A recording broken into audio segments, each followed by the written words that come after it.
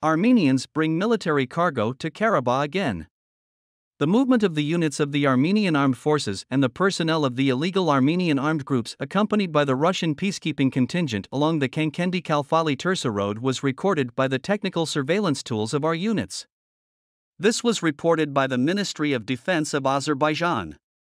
In the presented videos, it is clearly observed that the movement of the units of the Armenian armed forces and the military vehicles of the illegal Armenian armed groups along the mentioned route is accompanied by the ZTR-82A combat vehicle belonging to the Russian peacekeeping contingent, and the security of the personnel brought to the combat position is ensured.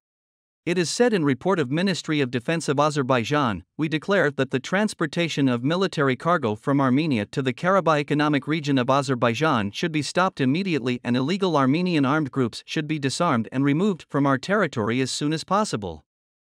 The command of the Russian peacekeeping contingent temporarily stationed on the territory of Azerbaijan must understand its responsibility in this process and fulfill its obligations without fail.